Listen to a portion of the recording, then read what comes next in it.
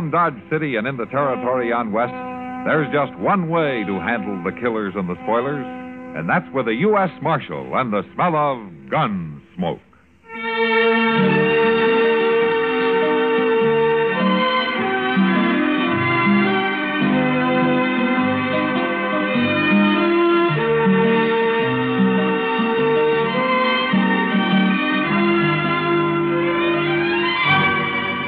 Gunsmoke, starring William Conrad, the story of the violence that moved west with young America, and the story of a man who moved with it.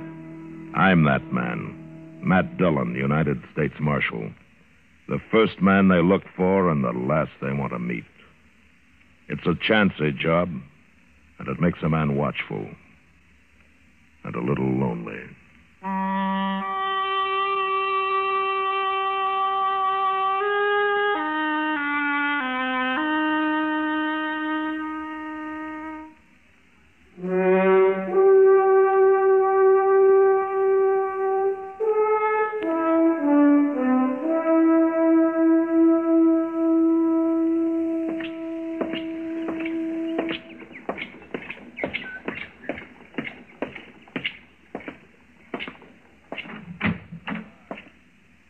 Hey, Doc. Hey, Doc, you up?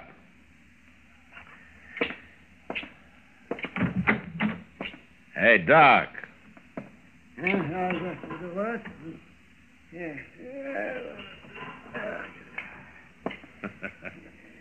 You gonna sleep your life away, Doc? Yeah, what's the matter? What's the matter, man? All right, what time is it? 7:30. Now, put your pants on. Let's go up the street and get some breakfast. Now, come on. 7:30. Come on, roll out. It's daylight in the swamps. Come on. Oh, Jesus. Oh, well, I guess I might as well. Now that you got me wide awake. Wide awake. Yes, well, I'm getting there. You sure don't see the sense in starting the day so all fired earlier. You're putting them on backwards, Doc. I am not putting them on. I'm just about to turn them around. Oh, sure you were. I've been putting my pants on for a long time without being told how by the village policeman.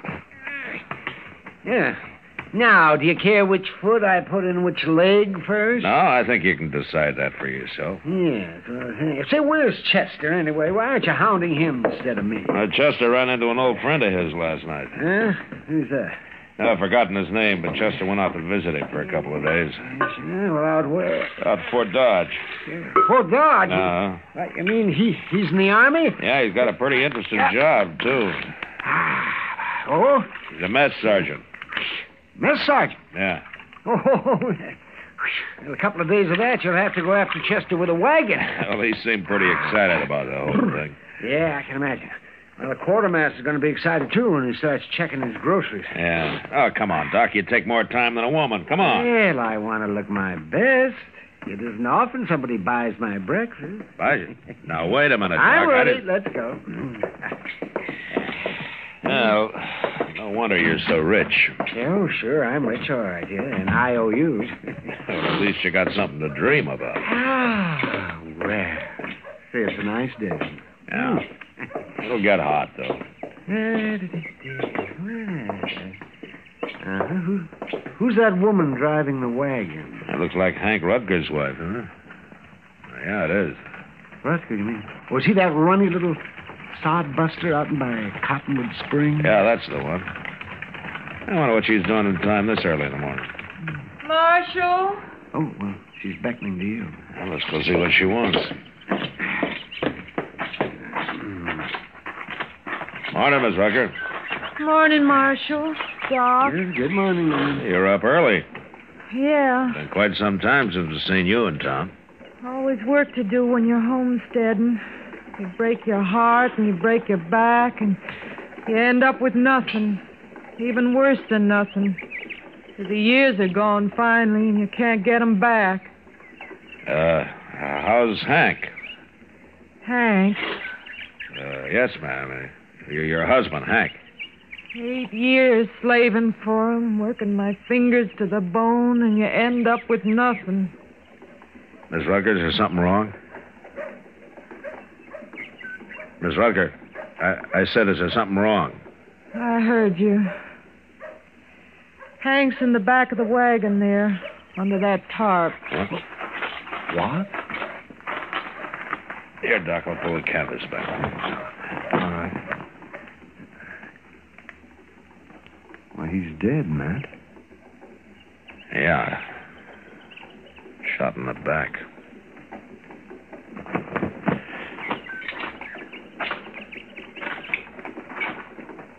How'd it happen, Miss Rutger?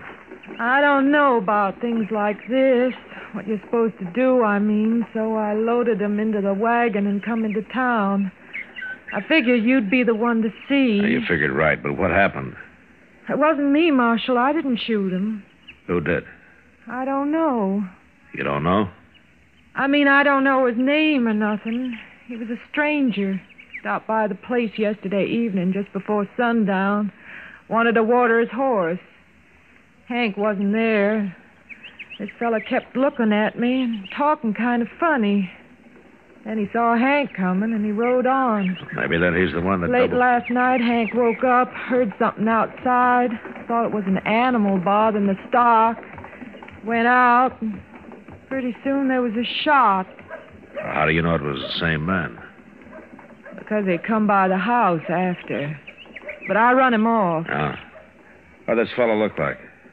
I don't know. Like any other man, I reckon. Nothing special. Except for his shoulders. Oh, what do you mean? There's the biggest shoulders I ever seen on a man. Mighty powerful. Look, Miss Rutger, why don't you go across the street there to the Dodge house and take a room and get some rest, huh? You'll leave the wagon here, and Doc and I'll take care of things for you, huh? I'm all right, Marshal. You go on now. Feels strange being alone. Hank wasn't much, I guess. Didn't treat me good, but at least he was always there. A woman needs a man. All right, I'll go now. Thank you, Marshal, for taking care of things. I'll stop by later, Miss Rutger. All right, Marshal. Well, what do you think, Matt? I don't know, Doc. That woman's got something in mind she isn't telling us about.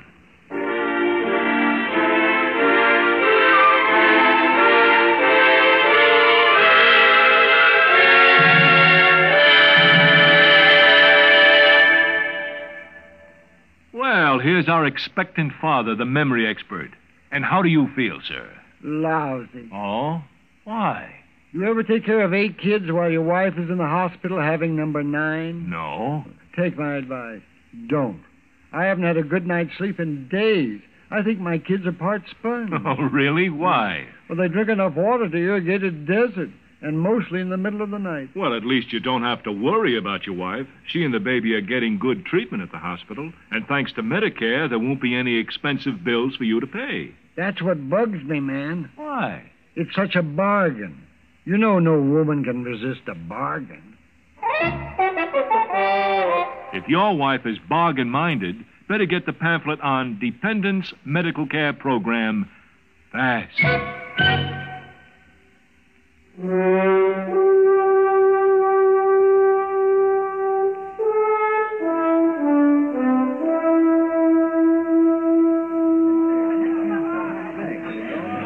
Like another beer, Doc? No, guess not, Kitty. People criticize me enough for this.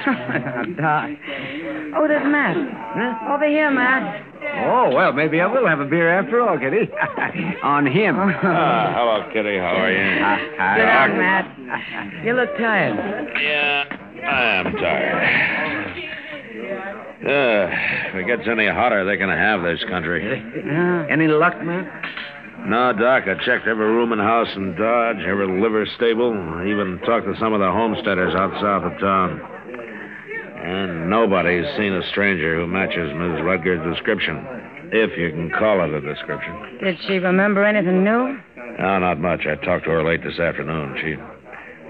She thinks that he had reddish-brown hair, but she's not sure. Oh, just those shoulders, then. Yeah, that's all she's sure of. I guess she'd remember that, all right. Well, Matt, maybe you won't have to look any farther. Oh, what do you mean? That man over there at the end of the bar. What? We've been keeping an eye on him till you showed up. Oh. Who is he, Kitty? I don't know. Tonight's the first time he's been in here. Been staying to himself pretty much, just drinking and not talking. But he's got the shoulders, all right. Yeah. I think I'll go have a word with him.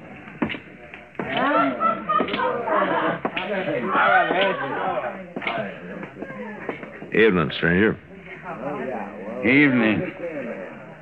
You're new in town, aren't you? I don't remember seeing you around before. You feel like gabbing, you better find somebody else, mister. I would if it was a matter of pleasure. My name's Dillon. I'm the U.S. Marshal here. That's supposed to bother me? It bothers some, others not. And I'm one of the others. What's your name? Logan? And is that all? Just Logan? Bull, they call me.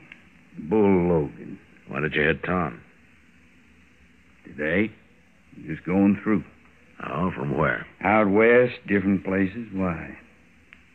What difference does it make? None, maybe. You mind taking a little walk with me? Where? Across the street. Here, I'll carry your gun before you. What's the idea? You arresting me for something, Marshal? No, I'm just asking you to walk across the street. What's over there? A woman.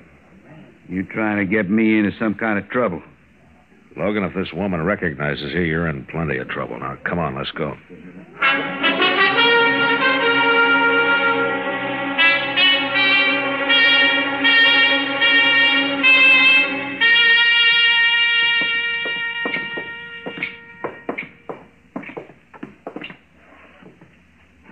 All right, you stand right there, Logan. I don't know what you're trying to pull, Marshal. But you're all wrong. That's possible. Oh, Marshal, I couldn't...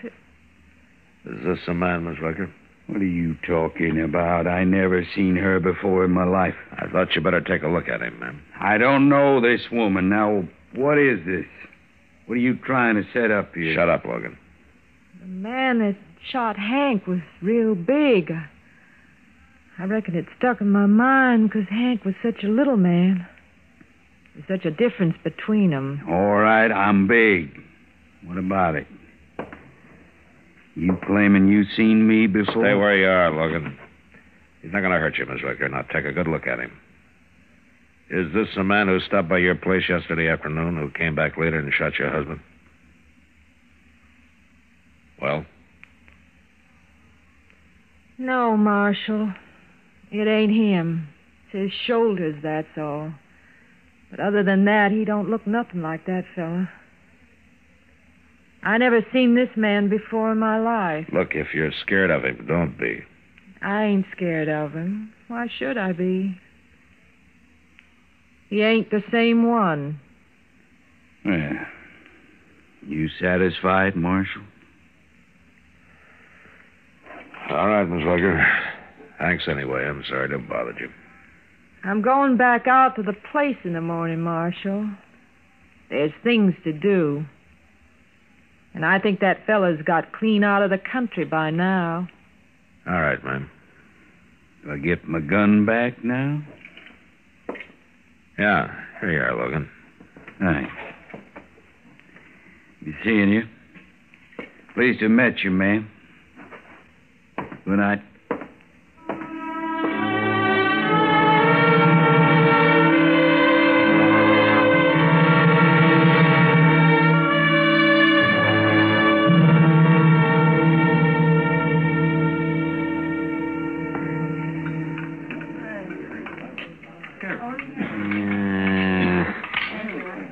Food. I'll tell you something, Matt. The mark of any civilization is its food.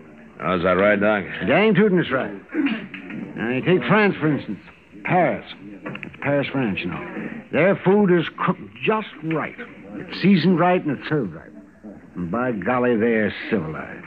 It goes together. Doc, you've been eating this same grub ever since you came to Dodge. Now, what's wrong with it all of a sudden? Well, look at the stuff. What's wrong? A plate full of greasy spuds and a few chunks of boiled leather. I tell you, man, it's enough to turn a man's stomach. It's no worse than usual. Now, go on, finish your supper. I wouldn't touch another bite of that with a 10-foot pole. No, sir, I'm telling you, Mac, this town will never be civilized until it starts eating decent food. Well, the way I heard it, the mark of a civilization is how it treats its women folk. Oh, Howard. You think Dodge City rates any higher on that score? No, I guess not. No, they're fancy women they plague till they drink themselves to death. And their farm wives they work to death. Why, a woman hasn't got a chance out here. Yeah, so I've been told. By a woman, of course. She was right. Whether it's the food or the women folk, this town is no goddamn good. Marshal Dillon. Oh, hello, Jeb. Well, how are things at the telegraph office, Jeb? Fine, Doc. I brought this telegram right over, Marshal. Huh?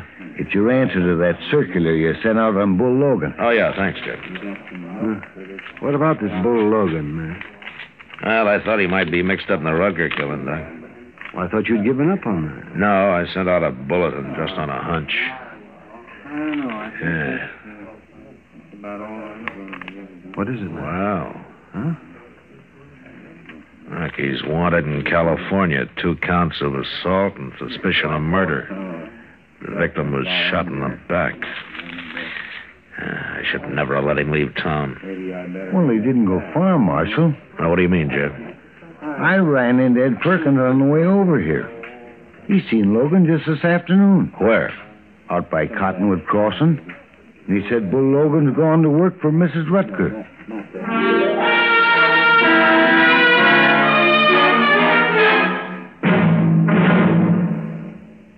Another visit with Joe and Daphne Forsythe. Joe, what are you doing? Oh, hi, Daphne. Just eating a midnight snack. What is that mess? That mess is a liverwurst, salami, lettuce, and peanut butter delight. Nightmare is more like it. What woke you up? My stomach was growling. What woke you up? You. And I was dreaming such a pleasant dream. Oh? What? I dreamed all of our savings bonds had matured and we were cashing them in. That's kind of a dream I can appreciate. We were planning a trip around the world, and you bought me a fur coat, and I bought you that fishing tackle you want. Oh, it was gorgeous. Well, it doesn't have to be just a dream. Some of our savings bonds are ready to mature now. Joe, maybe we shouldn't cash them in. They can go on earning interest, you know, and it adds up fast. I know. That's why we started buying savings bonds, remember? With a bond a month on the payroll savings plan, our money is saved automatically. Stop waving that sandwich under my nose. You're making me hungry. Well, fix yourself a sandwich, ma'am. I got all the makings right over here. All right. Move over, you bond-buying midnight maverick. I'm going to fix myself a humdinger.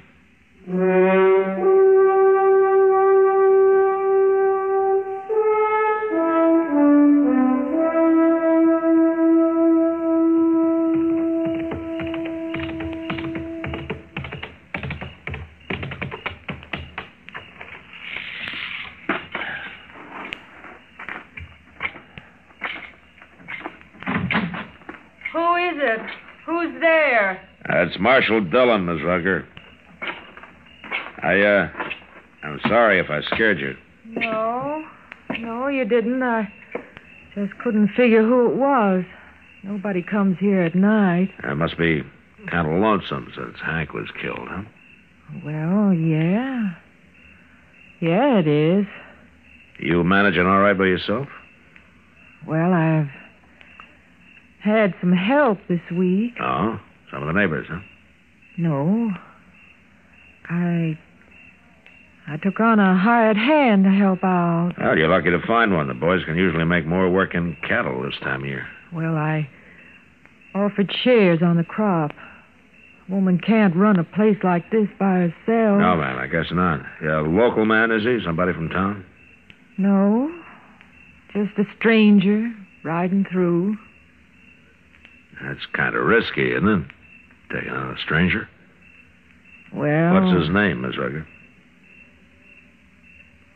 I reckon you already know, Marshal. Yes, ma'am, I already know. Did he tell you that he's wanted in California, maybe other places, too? No. 2 counts of assault, suspicion of murder. Your husband wasn't the first man he shot in the back. What do you mean? It is the same man, isn't it, Miss Rutger? No. When you said you'd never seen him before, you lied, didn't you? Didn't you, Miss Rutger? Yes, I lied. All right, now where is he? He's out in the barn. You stay here, and don't you try to warn him.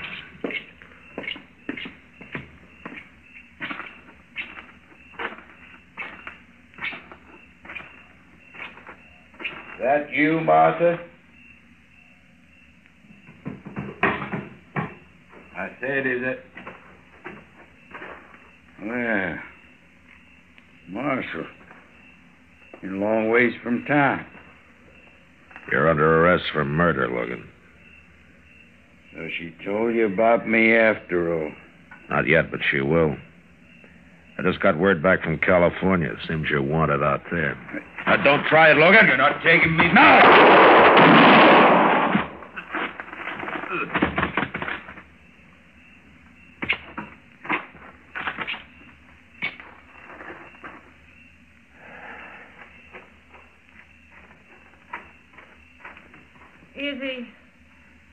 Is he dead, Marshal?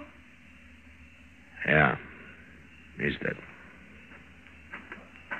I don't know why I said it wasn't him. I reckon I must have been crazy or something. Just seems such a shame, though. A shame?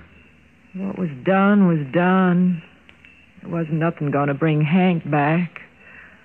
I was left by myself. Bull here was big and strong. Seems such a waste. Him dead, too. I see. I got ground that needs plowing, Marshal. Seed to be planted. Life ain't easy for a woman alone. I don't know, man. Seems pretty easy the way you go at it. You go on back to the house now. I'll take care of things here.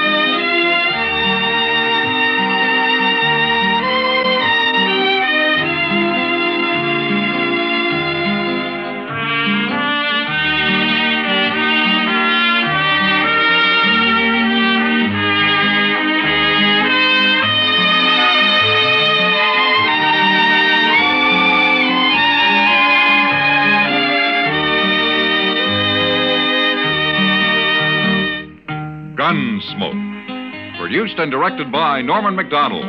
Stars William Conrad as Matt Dillon, U.S. Marshal. Featured in the cast were Parley Bear as Chester, Howard McNear as Doc, and Georgia Ellis as Kitty. George Walsh speaking. Join us again next week for another specially transcribed story on Gunsmoke. This is the United States Armed Forces Radio and Television Service.